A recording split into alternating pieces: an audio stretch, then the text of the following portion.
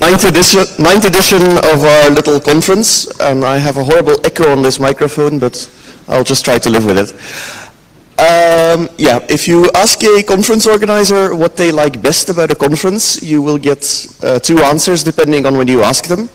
If you ask them during the conference, they will say, in a bit of a grumpy voice, the day after. But if you ask them after the conference or a couple of months before the conference, they'll say, I like doing the opening talk. It gives me a chance to talk to all these people who are expecting something interesting and making them wait. So, yeah, I wanted to do a long opening talk, but it's going to be a short one again. So I would like my next slide from my assistant. Not that one. That one. Good. Well, the life of a conference organizer is one of recurring nightmares. Last night, well, the night before last, I didn't sleep. I was thinking, what if no one shows up? How unbelievably stupid will I feel if I am at the bar all alone and no one will be there? Or what will it feel like to talk to an empty auditorium? It's, well, not quite empty, but it's not full enough. And then after the nightmare phase, there is the firefighting phase. The beer event last night, I'll talk a bit about it later, went fairly well, but after I got to the couch I was surfing, my phone started ringing. And it kept ringing. It's amazing how many things can go wrong when you organize a conference. And then, of course, there's the solution to all this. It's caffeine. There's lots of it. Leslie tells me it tastes bad, but it's caffeine. And then there's the adrenaline, you know, keep us going. So this conference would not be possible without our sponsors. We've got the usual suspects up there for whom we are eternally grateful. O'Reilly has their stand with books. Josette has lots and lots of books. There's even a book about small dogs. So I don't know what that does in our shipment, but she's got it. And then Novell is on our cornerstone sponsors as well. And then we've got all these other nice people. Noteworthy is Cisco, who are doing wireless. You see these people up there. They are not quite smiling yet. Once they start smiling, the wireless is working. There's currently a captive portal which speaks SSL with a self-signed certificate. I suggest you ask one of the Cisco guys for the fingerprints before you trust it, because it is, you know, Mozilla will complain. Last night we had our little beer event. It was little, and Google was kind enough to sponsor some free beer. We like that very much. So, in addition to the sponsors, we like donations. We actually love donations. This year we made the donation form easier so you can donate more and more easily. We've got beautiful t-shirts with a new logo with lots of cloudy things and brainy things. The usual O'Reilly books and pockets if you donate enough. And then tomorrow we will do our annual notorious donations draw. There are some Nokia gadgets to win again, some Bug Labs gadgets with ARM CPUs. You plug them together and they do shiny things for you. And then there's the more books and pockets. I think it's 5 books you can win, 2 times 5 books. So if you're very lucky, you have lots of things to read, and magazine subscriptions in various languages. So donate much and donate often and get a free t-shirt and show it to everyone. So this beer event of mine, how many people were at the beer event? Okay. How many of you are somewhat hungover? Same crowd. Yes, 9 years ago I had this bright idea of, you know, if people are going to show up at the conference on time, we won't have time to set up the conference. People will want to use wireless network and there won't be wireless network. So let's treat these people to a beer somewhere in the center of Brussels and get them hungover so they show up a bit later.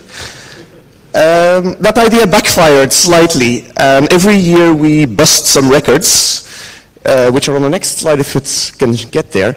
So, did anyone try to count how many people were in there? According to fire regulations, about 750 should fit in a bar at one time. Of course, we had the bar, and the bar across the road, and the road, and the road next to the road, and I think there were people downstairs, probably oozing into other streets. So many people, and my beer distribution algorithm version 3.0, incorporating free beer as a storm control system, you just had to be there, worked very well. We had a total bill of not quite 10,000 euro when I left at midnight. And at 3 o'clock, one of my phone calls was from a Swiss gentleman who asked me, does it still make sense to go to the beer event at this time? Yeah, probably. Let me know if there's any people left. And then 10 minutes later, he called me back and I said, it's still packed with people here. So, yeah, I think the total bill was something to be proud of. Thank you. And thank you, Google, for sponsoring free beer, wherever Leslie is. Yeah, there's Leslie. Free beer is good. We like free beer. So that was the philosophical part of this opening talk. At the info desk, you find these little booklets. The booklet is your friend. It has everything you need to know about the conference in it. There's practical information about just about everything. There are talk schedules which are somewhat up to date with reality. If I keep talking too long, then they get out of sync. There's an area map in there as well if you get hungry. We have our Belgian fries somewhere out here, and then there's all the local establishments with tasty stuff for you. The network, as I've mentioned, is still in a state of flux. I still don't see any particularly smiley faces, but you know, send good vibes to them and it'll work. There is I mentioned the captive portal. If that works, it will point you to any last-minute announcements which we might like to make, like fire, and things like that. The ESS ID is FOSDEM with a capital F and small other letters for reasons unknown to me. And, well, oh yes, I was going to say things about new things, the last-minute slides. We have a cloakroom this year. You can just leave your valuable stuff in there. We're not exactly responsible for it, but we will try to keep them safe. There's a shuttle service to the South Station Sunday evening. There's times in the booklets. They may or may not reflect reality, but we'll do our best to make them reflect reality. And if you get lost, confused, or arrested during the event, you can call this number, and we will try to, well, unconfuse and unlose you. We don't know if you can do anything about arrested, but we will certainly try. And I think that concludes my talk. Does it? No, it doesn't. Oh, yes. We don't like trash. We hate cleaning up after a conference. We're not your mother, but you know, use common sense, and if you see something roaming around which shouldn't be roaming, find a bin and put it in there. So that really does conclude my talk. And before I hand you over to the capable hands of our real keynote speaker, Mark Sermon, Simon wanted to say something interesting from a sunny software company who also happens to sponsor us. But here is Simon. I'm sort of setting up the laptop for Mark here. So it's a laptop dance. Oh, while we're waiting for this laptop thing and the laptop dance, we'll do the FOSDEM dance. So can I ask everyone with a yellow t-shirt to come and join us for the FOSDEM dance? We've been doing the FOSDEM dance for months now. We'll give you this. Thank you. While we do our FOSDEM dance. If some visitors also want to join us, they are free to do it.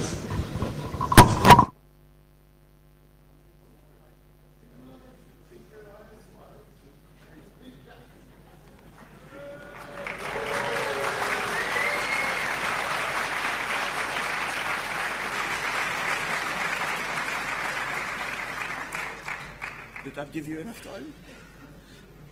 Yes, it did. It did. There we go. Okay. So we're running a bit late, but I'm moving fast. Moving fast. Good. Don't worry, we have but don't worry, this is FOSDEM. half an hour break, so after I will... Okay, so I've been tolerated for just a brief warm-up here because we're worried that you might still have a hangover.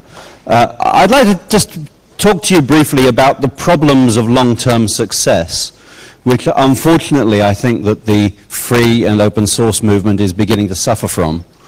Let me try and explain what I mean by those things. 25 years ago, last November, Richard was starting the GNU project. He hadn't actually written the GPL at that stage. That was something that was going to come 25 years ago this year. Before he did all that, there were some other folks who were working on some other code. And they were working on a piece of code that made computers work over networks. And we're talking here about deep history, about stuff that works in the distant, unknown past. And when we look back at the things we did all those years ago to license the code that we wrote 27 years ago that is still in Linux, it wasn't necessarily licensed in quite the way that seems appropriate these days. In particular, there is some code that's been hanging around in the Linux kernel for, I don't know how long, that does some interesting things. I don't know whether you've gone, if you've run into this code. The ONC RPC code has been in existence. I think the reference implementation is now 29 years old, and it still has the original license on it from 29 years ago. Just to put that into perspective for you, that predates the BSD license. It comfortably predates the GPL. Now, the license that went on that code 25 years ago was the most liberal code license you can possibly imagine if you are living 29 years ago. It says basically, look, use this code, but please don't try and make a profit off it because, well, unless you're going to build it into something else, that's fine. That's what the license basically says. Now, a number of years ago, some fine people on the Debian legal mailing list discovered that this license was still in there. You'll notice that this bug here was opened in 2002, this is itself coming up for a substantial birthday. What happened back then in 2002 is that the fine guys from Debian got in touch with Denise Cooper, who was doing my job at Sun back in those days, and said, excuse me, would you mind relicensing this Sun RPC code over to something which is DFSG free? Here's the license down here. And so we looked at this, and let me explain to you what happens when you ask me to relicense a piece of code. I have to find someone who knows what you're talking about. And that isn't necessarily easy with a piece of code that was written in 1982. Because the person who wrote it probably isn't with the company anymore. The piece of code actually, well, no one owns it in Sun because the version of Sun RPC that's in Debian is actually a derivative of a derivative of a derivative. And so the code that's in there has got an embedded license statement that comes from years and years ago. So with this piece of code, we looked at it and said, we've no idea where that's from. And so the request inside Sun went to sleep. We hoped everyone would forget about it. And indeed, people did for a number of years. If you look back at Debian bug 181493, you'll find it kind of went to sleep for a really long time. And then last year, it woke up again. And I got an email saying, so look, we're going to take this code out of Debian if you don't relicense it. So I said, well, where is this code? And he said, well, it's in portlib and it's in glibc. So you're going to take glibc out of Linux. Okay. So we got some lawyers working on this. Big problem. Because it's not actually code that my company uses in any product at the moment, there's no product group to pay the lawyers, and there's no engineer who knows the code to tell the lawyers what to actually go and investigate. So I had a bunch of people working in their spare time for about 3-4 months trying to work out where this code comes from. And I'm delighted to be able to give you a warm-up today to tell you that 2 days ago I was told we can relicense the Sun RPC code so that it can get shipped in Fedora and, hey, if you fancy changing glibc a week before release, in Lenny.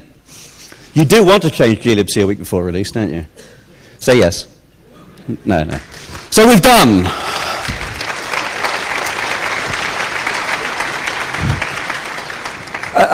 It's always good to celebrate occasions. So you know, this is the birthday of this bug, and where are we down here? And so we're going to have a little celebration. It turns out that we can all live in happiness and harmony. From here, I've got another problem to solve, so excuse me for a few weeks while I don't fix the next bug that Vidal has lined up for me out of the Debian database. I've discovered that we've got to change Sun's terms of employment so that our employees can contribute to open source communities. We should have done that maybe 5 years ago, but it turned up when we bought MySQL that we had a problem. So I hope to be able to come back to FOSDEM next year and tell you how I've changed our terms of employment so all 30,000 employees can join open source communities. But this will have to do for now. So without any further ado, we'll see whether this computer is working here for Mark. Yeah, I'm going to tell a joke.